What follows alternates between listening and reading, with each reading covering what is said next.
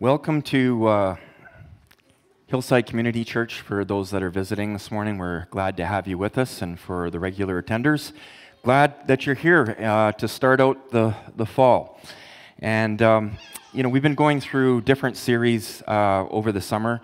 I went through the books of 1st, 2nd, and 3rd John, and last week was the final message in that series. And this week, I'm going to be launching into a new series, and I've been praying about this, and I just feel it laid on my heart to go through the book of 1st Thessalonians. So that's the direction that we're going to be taking for the next while.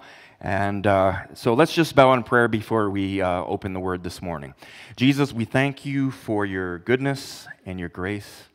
We thank you, God, that we gather here together in your name and that you've called each one. God, we thank you that we live in a country that's free, that we can preach your word without hesitation, Lord, and that there's very little in the way of persecution against us. And we don't want to take that for granted, Lord, because we know that we live in a world of sin. And we just thank you, Father. Thank you for the blessing of freedom. And thank you for the fact that we can go to your word, Father, for all that we need, because you have provided it, Lord.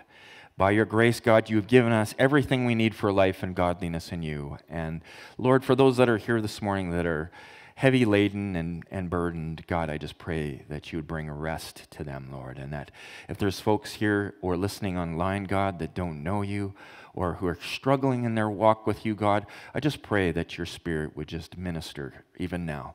As we open the word, God, may my lips be fruitful, and may they be in obedience to your Spirit as I go through the scriptures this morning. And we praise you, and we thank you in Jesus' name. Amen.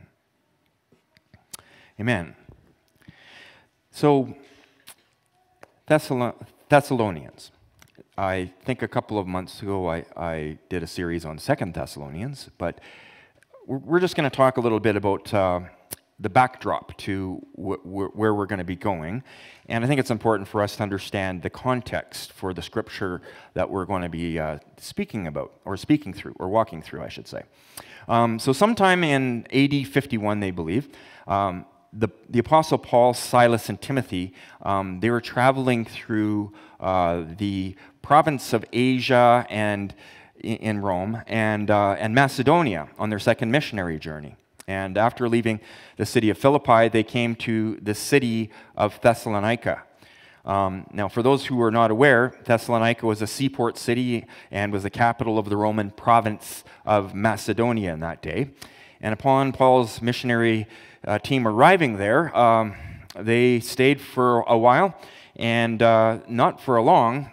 They planted a church, and it wasn't too long after they planted the church that there were some angry people that rose up against Paul and chased them out of Thessalonica, and they went on to Berea and then to Athens and then to Corinth. So they kind of made this journey. I'm going to show you a map a little bit later just to show kind of where we're at as we get into the scriptures. But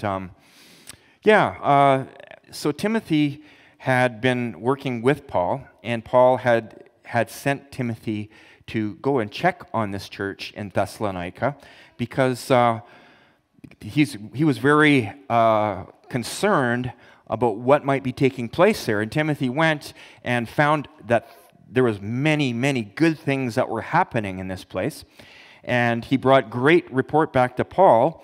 And Paul was so encouraged that he wanted to write a letter. And the Spirit of God laid it upon him to write an inspired word that is with us to this day, because although this letter was written to the Thessalonian church of that era, it is still applicable to us today.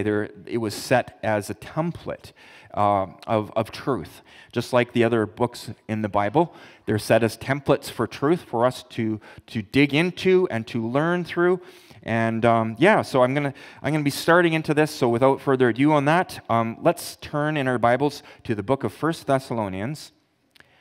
Chapter 1, and you can follow along on the overhead if you'd like, or on your phone, or with your Bible, your own Bible in your hand.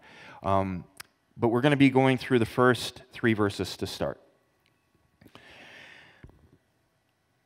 Paul, Silas, and Timothy, to the church of the Thessalonians in God the Father and the Lord Jesus Christ. Grace and peace to you. We always thank God for all of you and continually mention you in our prayers.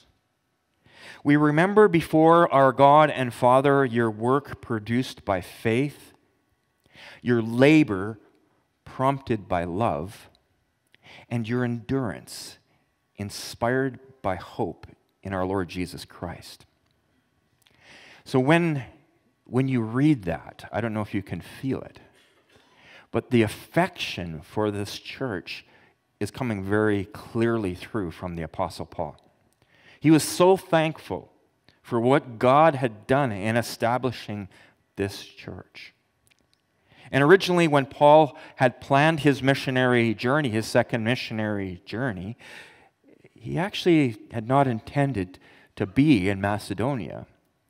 Paul had other ideas. He thought that he would like perhaps to travel throughout the vicinity of the Roman province of Asia.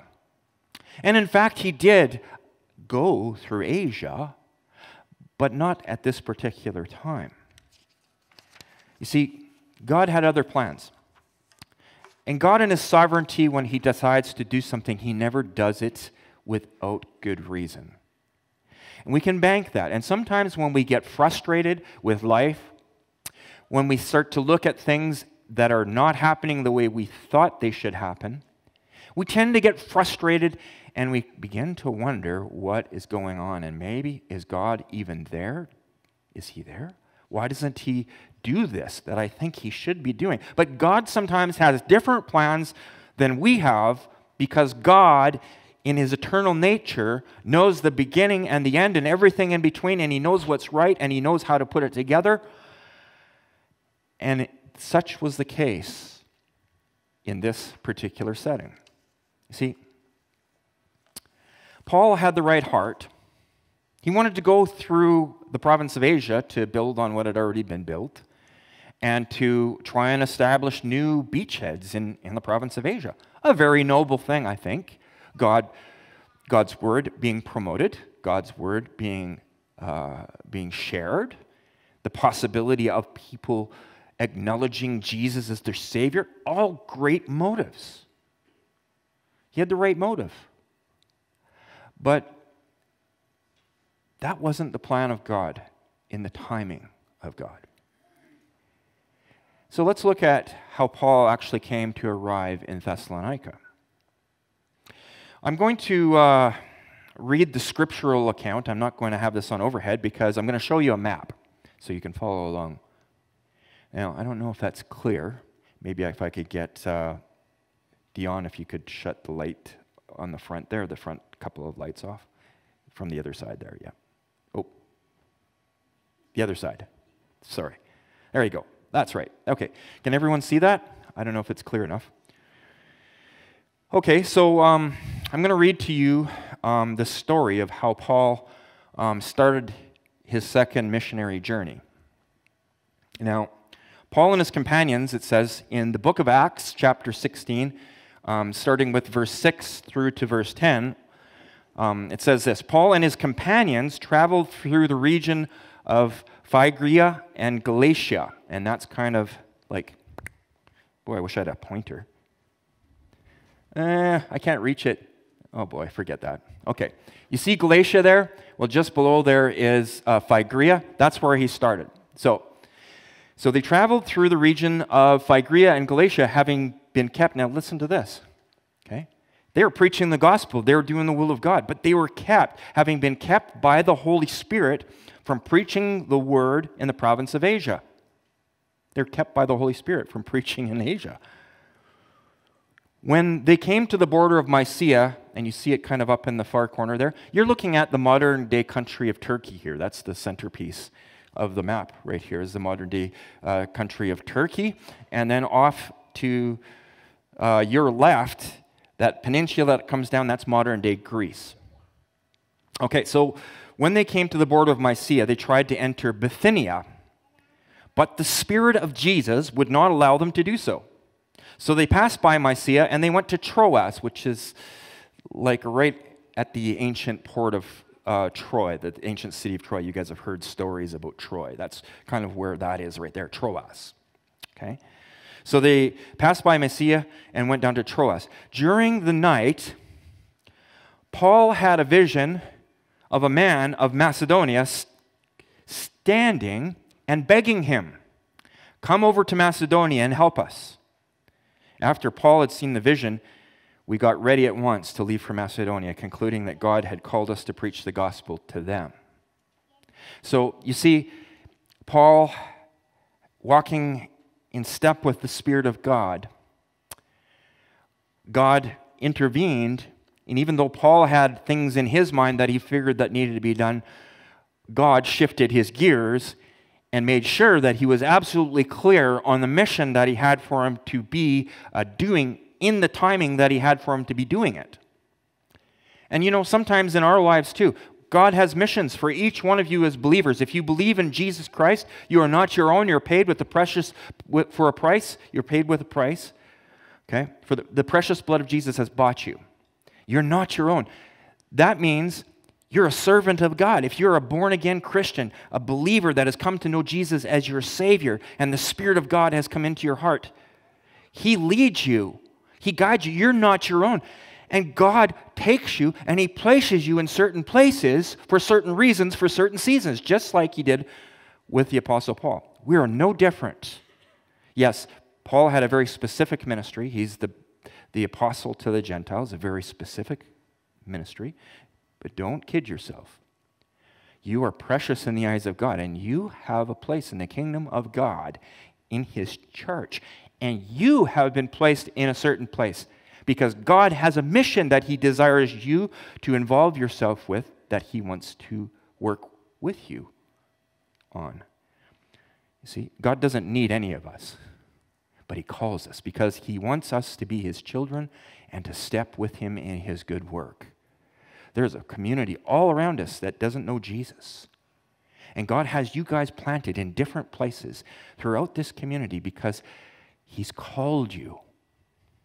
And who He calls, He equips. He gives you what you need.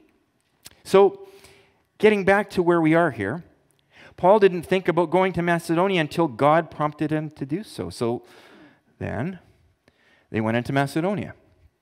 First place they went to is Philippi, and you'll see that with the arrows crossing from Mysia over to Macedonia. Philippi is the first city they went to, and then from Philippi, they went on to Thessalonica, and that's the setting of the book, is in Thessalonica, port city.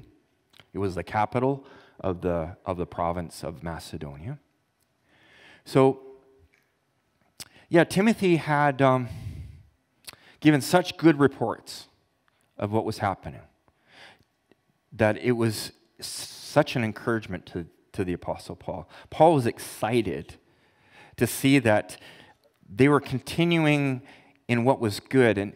And you know, even though he had been chased out of that region, and he was concerned that maybe they would come under the same sort of persecution. I'm sure he was. And in fact, the scriptures that we're going to read show that they were. Those people didn't buckle. They didn't buckle under it. They actually flourished. They actually grew in their faith and their knowledge of Christ. And there was a beautiful thing that was taking place. See, they truly accepted God and His salvation plan by grace through faith. Jesus Christ died for their sins. They took that internally and they opened their hearts to the gospel and they became alive. And it wasn't just that they were functioning in Thessalonica and doing okay because they had heard some words and they had taken the words to heart. No, it was more than that. They took the words to heart, but the Holy Spirit brought those words to life in power. Something powerful was taking place here. And because of this, the Thessalonians had been doing good works, prompted out of both love for God and love for the other people that he had planted them in the circles of. Jesus placed certain people in their lives, and that love was shining forward. Now, God places you in circles, and he has given you the same spirit as the apostles. We're standing here today as benefactors of the gospel going forward into the four corners of the earth. You are a beneficiary of this. Isn't that awesome? Like, this all started from Jesus calling the first disciples. And then the foundation is laid with Jesus as the cornerstone and the apostles and the prophets of old being the foundation for the church. And you are living stones built into that building of the church that rises forth and gives praise to God collectively and individually, living stones together. Wow, what a beautiful picture. But you see, as his servants in this assembly, we've been gathered from many different places. Most of us haven't originated in 100 Mile. Is there anyone here that was actually born in 100 Mile? Yeah? Raise some hands. Who was born in 100 Mile? Okay. Look around. Not very many. Not very many of you are actually from 100 Mile. And if you are, you're probably, your parents had come from somewhere else and you were born here because they moved here, right? We come from different places. And God has a plan for us being gathered together from many different places.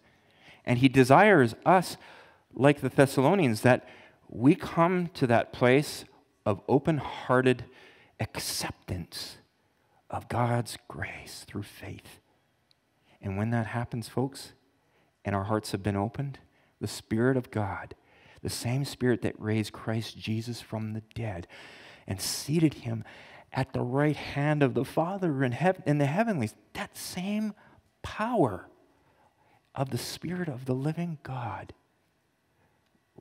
lives inside of the hearts of you, his people. You are the church. If you've accepted Christ as your Savior, you're the church. And every one of you is a part of it. And God desires that, like the Thessalonians, we love one another and that we do good. You see the Paul's commendation of them? They're loving God. They're loving one another. They're doing good. And the people of the community, because of their faith, were given eternal life as God's beloved children. And you know something? You, as believers in Jesus Christ, have been given eternal life. And it starts right here and right now, because when God takes away your sin and he moves inside, he gives us the Holy Spirit, who is the down payment, guaranteeing what is to come. That's exciting. I'm not my own. The Spirit of God lives within me, and he's guaranteeing what is to come. That's the down payment. That's the deposit. And the deposit that we have here isn't the full McCoy. There is much more glory. The eye has not seen, nor has the ear heard, nor has it even entered into the mind of man, the things that God has prepared for those that love him. My friends, there is hope in Jesus Christ. There is hope in a relationship with him. Don't be discouraged out there in your corners. God is with you. He has promised that he would not leave you or forsake you. He will be with you to the very end of the age. You can take that at his word, because his word is truth. Amen. Could I get the lights turned back on there?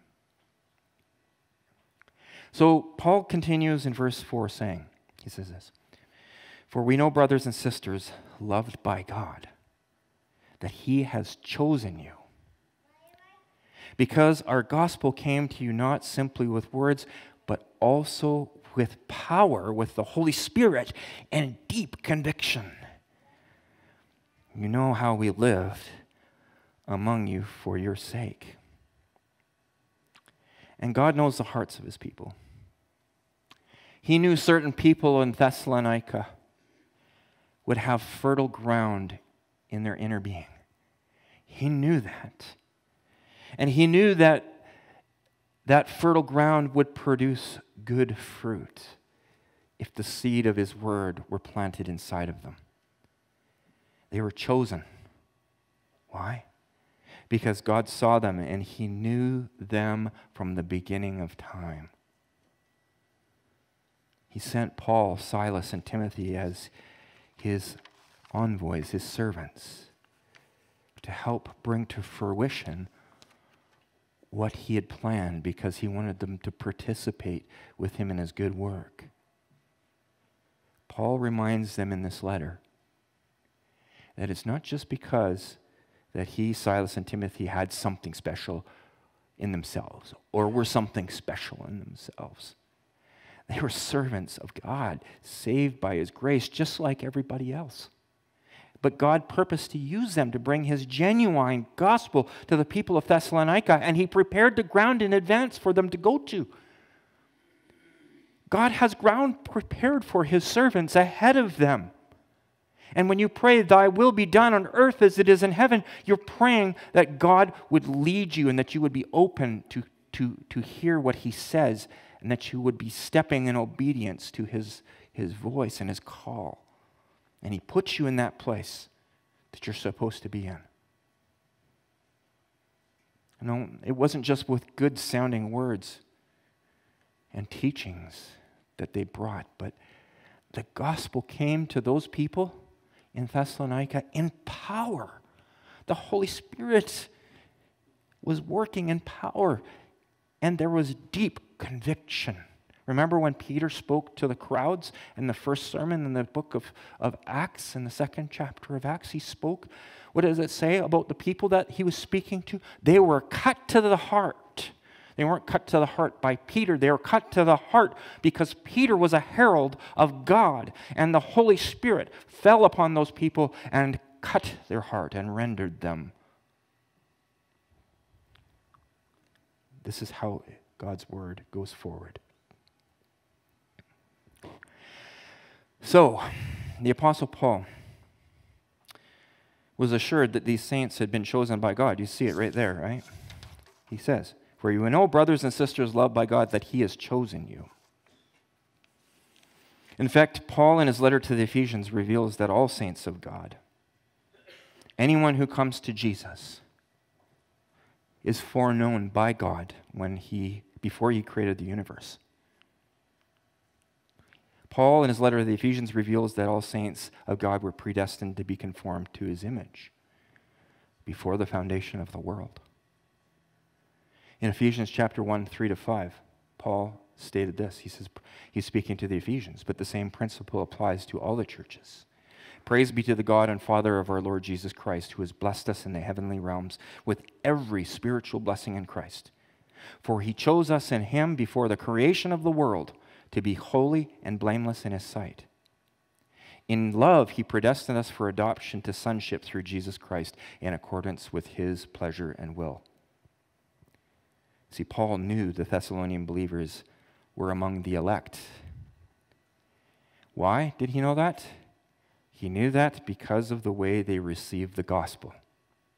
They received the gospel with open hearts.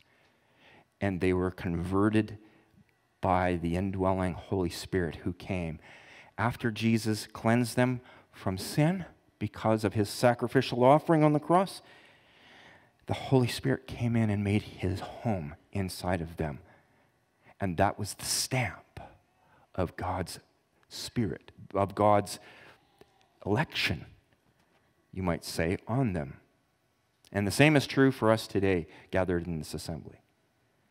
Now, I'm going to talk a bit about this. This has been a controversial subject over the centuries. I'm going to talk about the doctrine of election, because that's where the scripture says, you were chosen. Paul says you were chosen to the Thessalonians.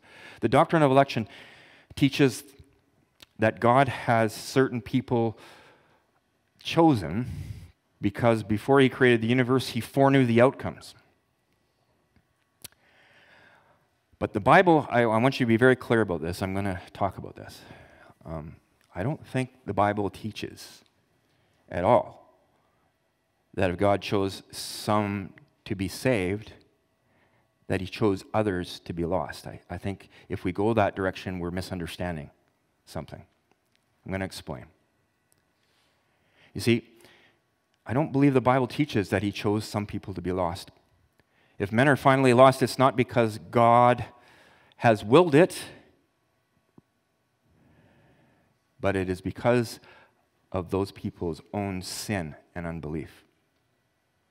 See, God the Father foreknew from all of eternity past and all eternity future. He knew what was going to happen when he created the world and everything in between, to the time when this world present, the Bible says it's going to be destroyed by fire and there's going to be a new heaven and a new earth that's going to be created. He knows the outcomes. He knows everything. There's three things about God that every believer needs to understand. God is not like us. He is not limited in knowledge. He is omniscient. He knows all things. There is nothing that is hidden from his sight. He is omniscient. He is also not limited in his power. You and I only have limited power to do certain things, certain times, in certain places. We are limited, but God is not limited. He's omnipotent, which means unlimited power. And also, he is omnipresent, which means he can be in more than one place at once. We don't understand that because we're limited by these two legs and two arms to be in one place at one time. God is not like us. He is omnipresent. He can be in you and in me at the same time. Why? Because he's omnipresent. The Holy Spirit is a person. It's not just some ambiguous force out there. The person of God dwells within his people. You are the temple of the Holy Spirit. The Holy Spirit is God.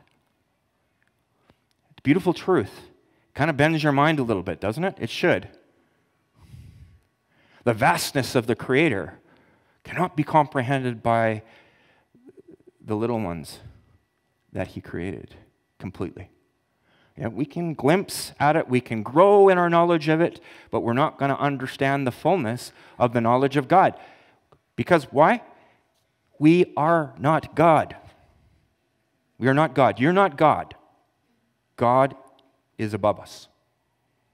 And there's some people out there that preach the message, you are all like, you're all like making your own destiny and you're in control of your destiny. Your truth is your truth. My truth is my truth. Everyone's truth is everyone else. It is not necessarily anyone else's truth. That defies everything that exists as far as laws go. No. There is only one truth.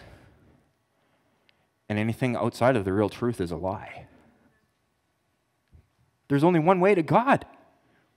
There's not many pathways that lead to God. One way to God, through Jesus Christ, God in the flesh. He is the way, the truth, and the life. There is no way unto the Father. It doesn't matter what religion you're digging into. It's a false religion if it's not focused on Jesus Christ. So, folks, we can't partner with that. If we're believers in Christ, we're true believers in Jesus. We have to separate ourselves from that.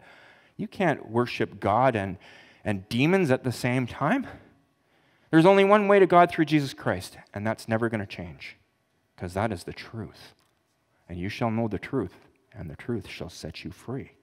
That's what the scriptures say. Okay, so let's talk about election a little deeper. God the Father foreknew us from eternity, but it was up to us whether or not we would yield to Christ. I believe that has to be. To illustrate this point of God's election and the free will of man and how they are working together, we look into the book of Acts. There's a great story in the book of Acts that kind of brings this together. In Acts chapter 27, reading from verses 21 to 26, I'm just going to go to a story there. The setting was that Paul and his companions, soldiers, sailors, other prisoners. He was a prisoner on a ship heading for Italy, heading for Rome. And Paul had cautioned them to not venture further in the winter months because it was a stormy season, and he knew that they were going to be going into peril. So he tried to discourage the people that were in charge of the ship not to go, but they didn't listen, and they went. So while they were en route through to Italy from Caesarea, and that's where it started out, and they went through. Caesarea is on the coast of Israel. I don't know if it was on that map, doesn't matter. It's a port city with a beachhead for the Roman regime in Israel, in that land. So they were on route from Caesarea to Italy, and they made certain stops along the way. And while they were on this journey, they started on a leg of the journey, and this tremendous storm blew up. A fierce storm. Now, everything was being tossed all over the place, and the sailors who were experienced with this kind of thing, they started to toss their cargo off the ship because they believed that they're going to sink if they didn't do something. So they tried to lighten the load. So they were tossing all the cargo off the ship. And everything was not going well. It seemed like everything would be lost and all the people on board would drown.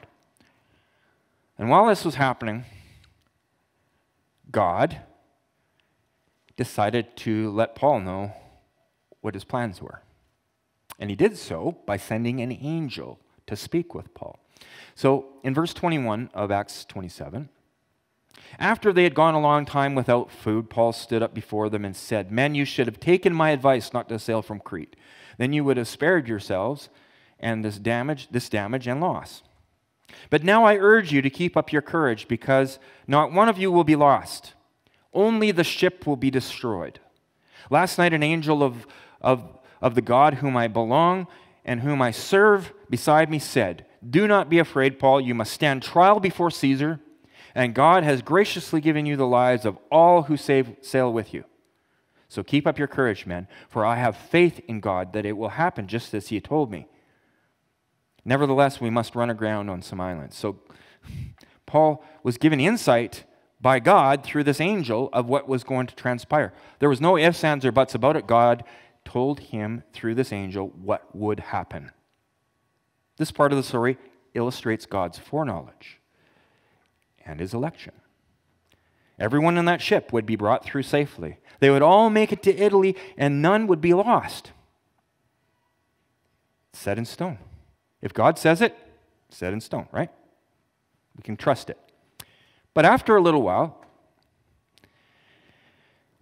the sailors began to get nervous because the storm was not coming, it was raging, and they had heard all the stories, I'm sure, from their childhood and had probably lost friends if they were in that trade for long to storms.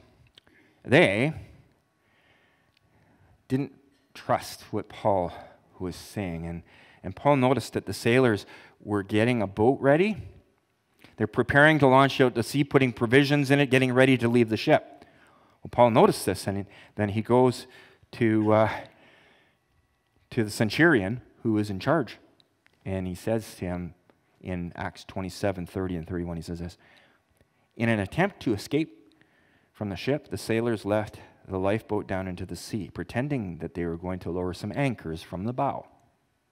Then Paul said to the centurion and the soldiers, 'Unless these men stay with the ship, you cannot be saved.'"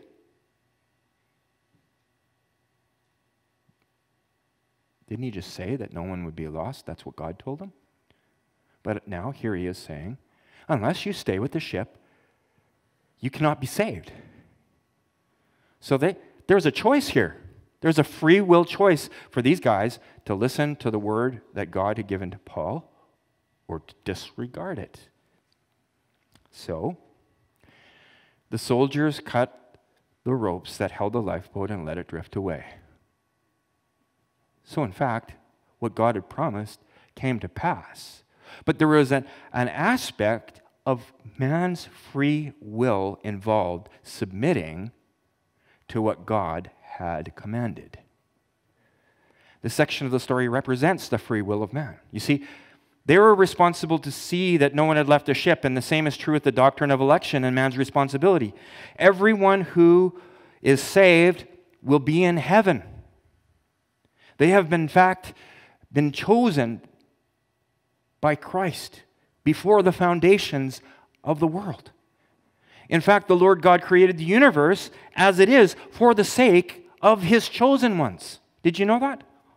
He created things into their being for the sake of His elect. Why? Because in His sovereign plan, God wants to gather wheat into His barn, and you're the harvest of righteousness that He wants to be with Him forever, having eternal life forever with Him. Every human being who has ever been saved will go to heaven. And they're there because a guilty sinner has placed their personal trust in the Lord Jesus Christ. Before He put the world and everything into motion, God He foresaw, I should say, all who would put their trust in the Lord Jesus Christ. And He prepared ahead of time a means by which the sin of those people which separated man from Him, He foreknew this. He prepared a way ahead of all of that for a way for humanity to be brought back to Himself and reconciled to Himself. You see, the redemption of humanity through Jesus Christ was not an afterthought. It was not just something, well, God says, oh, gee, I got to do something about this, I don't know what to do. Well, maybe I'll do this. Maybe I'll come down as a man and I'll become the God man who will give Himself as a sacrifice for all these people, and they'll be saved. He wasn't scratching His head going, I don't know what's going to happen here. No. You see, God is omniscient. He knows all things before they happen. This blows our mind. It does, and it should, because it's amazing. But this is the teaching of Scripture. You see, God isn't limited. He doesn't put in a box. He can't be put in a box by man. He knows all things. When God decided to bring creatures into existence that would give Him a voluntary love and service, it was all part of His plan. You see, God could have made us as men and women who would never fail Him. But He determined to create a man and a woman who could give Him a voluntary obedience. And why is that? Why did He not make people with pre-established, preordained obedience? Because, my friends, that would not bring the same depth of relationship that He desired. Love must have a choice. It must have a choice. You cannot force someone to love you. You can't orchestrate it so that people are forced to love you, because that's not true love. True love must look at the other person and say, I choose to love you in return for the love that you've shown to me. God first loved us. He first loved us. And we respond by reciprocating that love as He calls us. Yes, is the beckoning strong? Absolutely it is strong. There is a pull on us by the Holy Spirit like none other when we come to Christ. If you have been walking in darkness and you come to Jesus Christ, there is this pull on your heart, the conviction that comes from the weight of the Holy Spirit's voice in you saying, you must repent. You must turn away from your sin. You must walk towards me. There is that compulsion. But you still have a choice. You can harden your heart against the voice of God. Now, in Romans 8:29, the scripture says this, "For those who God foreknew, he also predestined to be conformed to the image of his Son, that he might be the firstborn among many brothers and sisters." That is so true. Those scriptures ring true, but that predestination does not mean that God made his elect to be preconditioned robots. We're not preconditioned robots. And there's this, I know this has been taught in many places throughout the years, that the drawing of God is irresistible without the choice to resist him. The Spirit draws. And there's this irresistible draw to him that you can't say no to.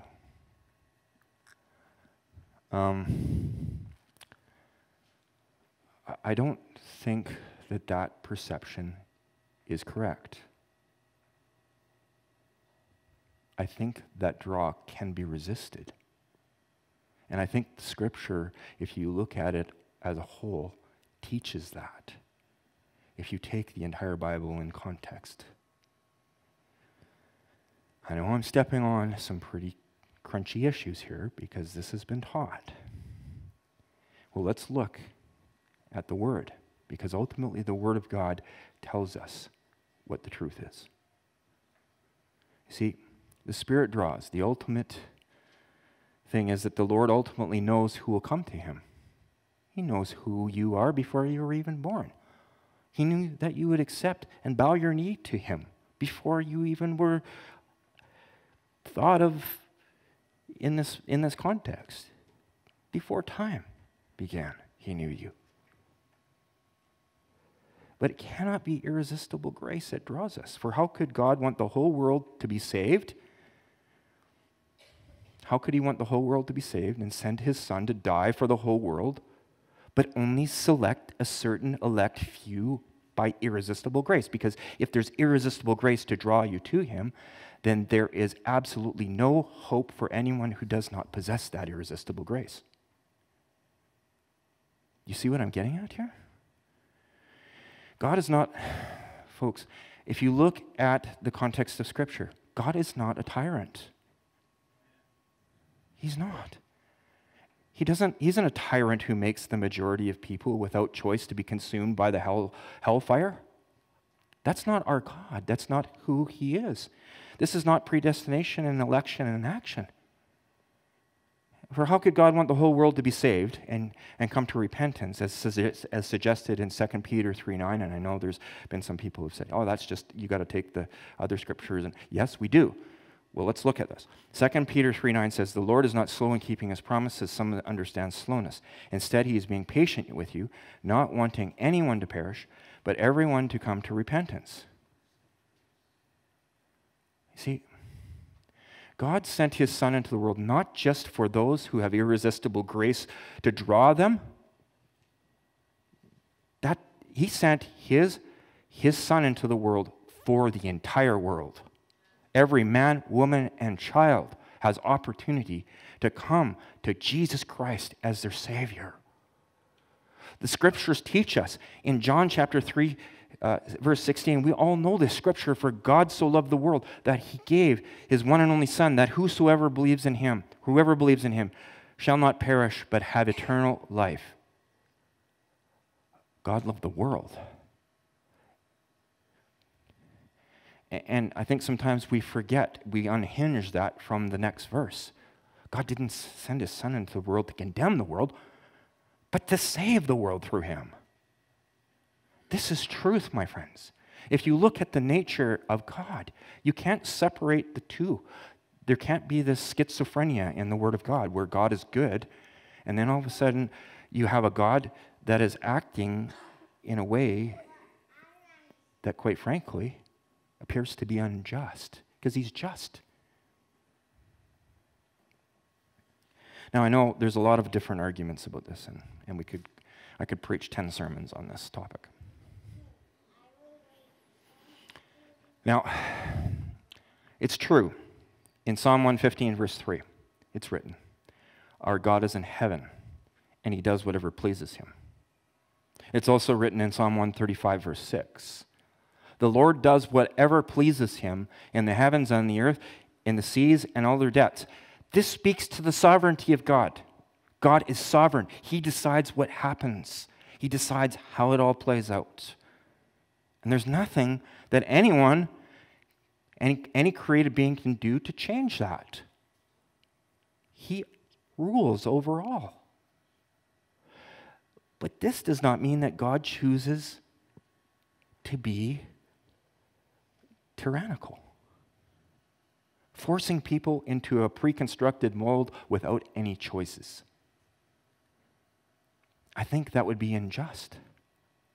If someone is a sinner, and we're all sinners, we deserve death. The penalty of sin is death. But the gift of God is eternal life through Jesus Christ our Lord. Because of the love of God for the whole world, he gives the option for people to hear the voice and to respond to it and to repent. He gives that choice because he is just. He is good. What people do with that choice is up to them. He's not going to force them. But the choice is there. And ultimately, does God know what choices people will make? Yes, he does, from the beginning of time. I said this to our Bible study group here, that a good way of looking at it is this.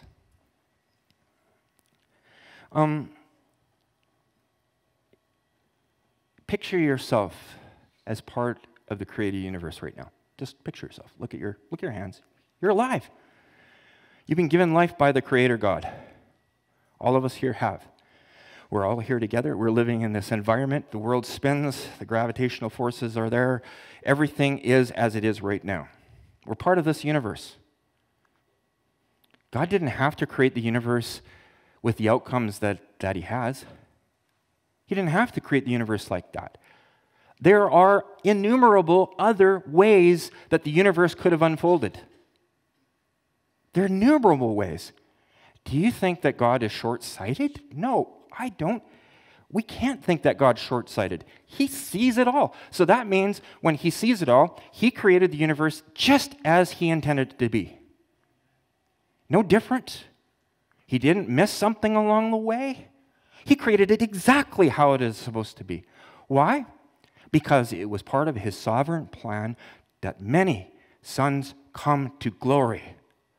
And this plan that is in play right now, that you're part of, that you're sitting in, was his ultimate plan. And out of all the innumerable universes that could have been in the past and in the future, this is the one that brings the most souls into his barn, into his harvest. Why? Because he loves the world and he does not wish that any should perish. He loves the world and he did not send his son into the world to condemn the world, but to save the world through Jesus. Because God is good and God is the epitome of love. This is truth, my friends. This is truth. And we've got to watch out. I've met so many people who are so discouraged because they have loved ones that appear not to be the elect. And they get so discouraged. What am I going to do? I can't do anything. I'm at the mercy of God. Yes, you are. You know what? You can pray for him because God put you in the universe that you're in because he has a plan. So while there is life, while there is breath, there is hope for those people. We don't know who his elect are. So we obey the Lord. We share the love of God with the people around us, with the people that we love. And we pray for them. God hears the prayers of his people. He chooses to move through the prayers of his people. Don't be discouraged, my friend. Don't be dismayed. The Lord loves you and he loves the people that are in your life around you. He is compassionate. He is a great God. To illustrate this, I just want to say that this thing that I'm talking about, there's many scriptures that kind of meld with this thinking. One of the scriptures that illustrates it quite well, I think, is in Ezekiel chapter 33. You see, Ezekiel was a prophet of God in the ancient world of Israel. And the Israelites, although they'd been given the law of Moses and they'd been given the truth of God, of God's law, they were disregarding the law of God, and they took idols and raised idols up above the Most High. They began to bow their knee to these idols. These images were representing demons, and if they weren't representing demons, they were blocks of wood and they were blocks of stone and were nothing. And the people pushed away from the Lord God, and they began to embrace the practices of the Canaanites, and they sacrificed their children on the altars of Baal, of Moloch. They did all these things because they wanted to be their own God. They wanted to be in control, so they pushed away from God. And it grieved the heart of God. But God did not create those people to be that way. They chose that path when offered the path that was given to them, the path of righteousness. And we know that the law can't save, and we know that the scriptures teach all these things and show how an unable man is to obey God on their own terms. We know that, but nevertheless, there is a freedom of choice involved in this.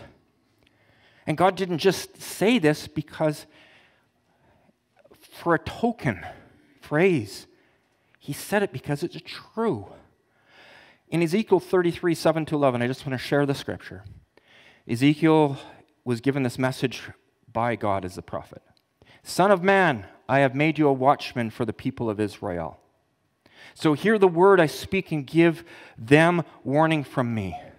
The warning was given because they had an option to turn.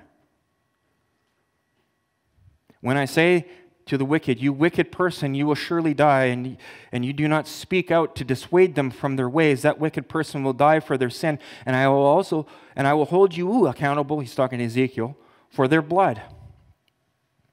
But if you do warn the wicked person to turn from their ways, and they do not do so, they will die for their sin, though you yourselves will be saved. That to me sounds all the world like choice. And it is. Son of man, say to the Israelites, this is what you are saying. Our offenses and sins weigh us down, and we are wasting away because of them. How then can we live? Say to them, surely as I live, declares the sovereign Lord, I take no pleasure in the death of the wicked, but rather that they turn from their ways and live. Turn from your evil ways. Why will you die, people of Israel? You see the heart of God? Calling out to them, saying, backhanding them, saying, repent. The prophets were sent because they had the opportunity. God was giving them the opportunity to repent. Did he ultimately know that Israel would not listen and be led off into captivity? Yes, he did. Nevertheless, those people were not put in that mold by God irresistibly. They were put in that mold because of their disobedience.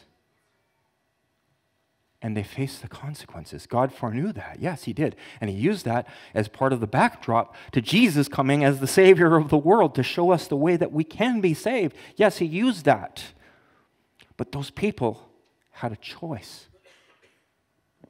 You know. You see, this is why the Lord steered the Apostle Paul, Silas, and Timothy away from preaching to the Asian people in the Asian province and called them to Macedonia. See, God foreknew that there would be fertile ground in the hearts of these people in Thessalonica and in Philippi and in Berea. He knew that. And at the exact right time, he called them, and they were obedient. See, whenever God shows up, he manifests his power. And that power is manifest through the working of the Holy Spirit. We don't understand how all this works, totally. We can't. But we need to trust the Lord. You see, the Spirit of God wants to work in and through you to take his message to the people that God's put you with.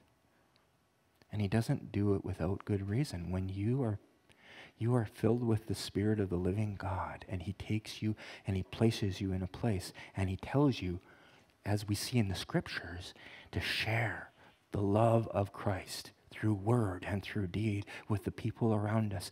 There will be an impact. You might not see how it's impacting, but there will be an impact because he's called you and you are part of his everlasting plan. So don't be discouraged if you don't see everything happening the way you think it should. God has a plan, just like he had a plan for the Thessalonians, just like he had a plan for the people in the church in Sardis, which is in Asia, and Ephesus. It wasn't the time for Paul and Silas to go back to those places. There was another time that they went. God's timing is perfect. He's put you here in 100 Mile, in this assembly, with these people for reasons of his own sovereign will. And it's a beautiful thing to be in the hands of God because never will he leave us, never will he forsake us. He will be with us even until the very end of the age, even if it's tough. Even if you being here is the toughest thing that you've ever had to face because of the circumstances that are around you. Have no fear. The Lord God is with you.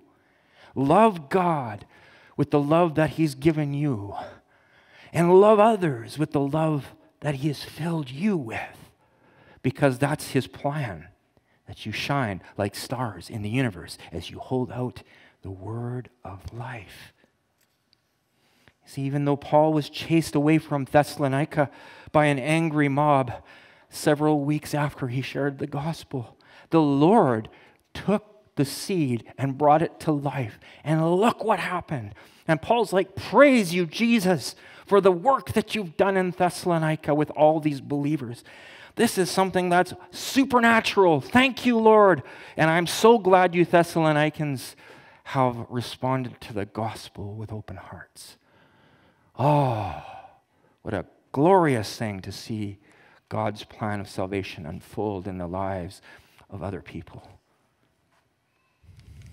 Paul says this, you became imitators of us and of the Lord, for you welcomed the message in the midst of severe suffering, with joy given in the Holy Spirit.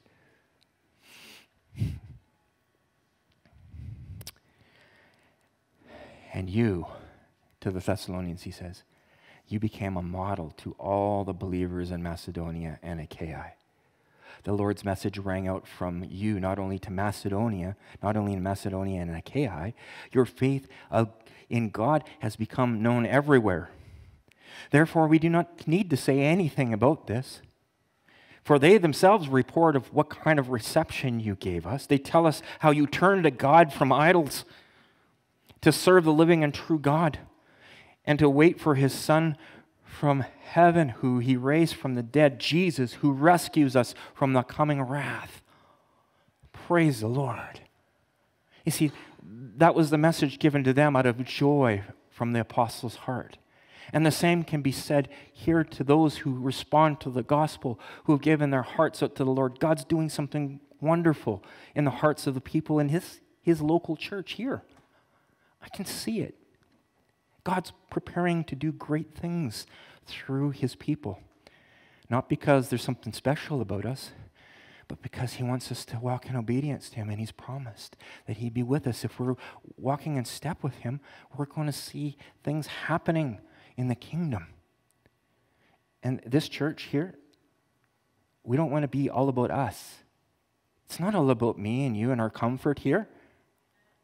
It's not.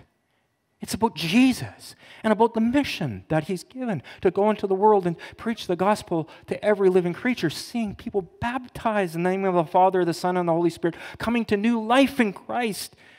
And that happens here. And it happens outside of our footprint. May our footprint leave ripples that go across this globe. We don't support missionaries to appease God and to do something so that makes us more favorable with God. We support missionaries because we love. And God has put his love in our hearts so that we love. And we want to see those people in the different countries of the world come to know Jesus. Oh, behold the love of God. We can be partners with the Lord in his good work. This is the Lord's church. It's not my church. It's not your church. It's God's church. And the Bible says the gates of hell will not prevail against his church. Why? Because Satan is not Lord. Jesus is Lord.